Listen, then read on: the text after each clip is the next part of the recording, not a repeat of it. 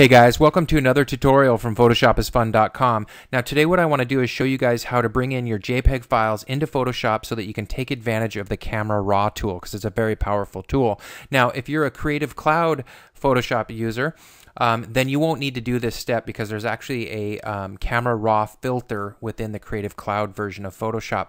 But if you're using Photoshop 6 or 5, etc., then this is what you'll need to do in order to take advantage of Camera Raw.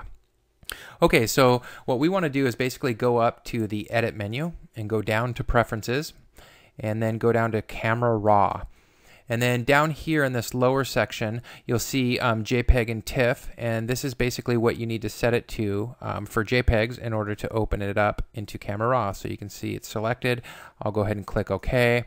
And now if I open up a JPEG file, like this one for example, add it to Photoshop, you can see that the Camera Raw tool comes up right away. So that's how you will be able to access the Camera Raw tool for your JPEG photos. Happy Photoshopping!